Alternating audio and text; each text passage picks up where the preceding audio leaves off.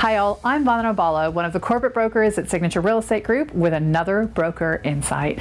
Today's Broker Insight is about one specific change to the RPA. As of October 2022, the Residential Purchase Agreement has new fees under Section 10A, page 5. The open close fee refers to the fees that HOAs are charging to transfer properties in a sale. It is imperative that you check with the listing agents and or call the HOA to verify if these fees exist prior to writing up an offer or counteroffer. These fees are not being charged by all HOAs. So if you have any further questions about this or anything else relating to these changes, please do not hesitate to speak to any one of the brokers here at Signature Real Estate Group.